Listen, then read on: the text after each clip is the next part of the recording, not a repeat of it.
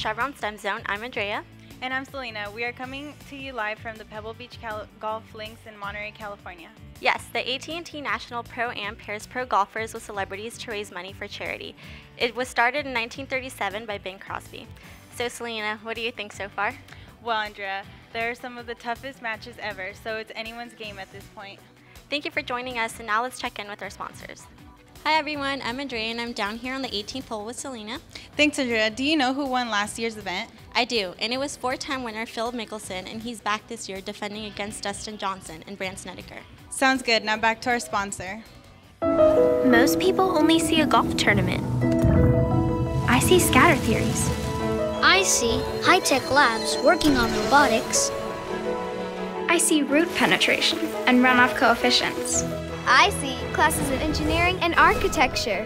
I see Newton's aha moment. All because of a bunch of Eagles. This season, our Eagles for Education program has helped more than 500,000 kids get a better shot at science, technology, engineering, and math.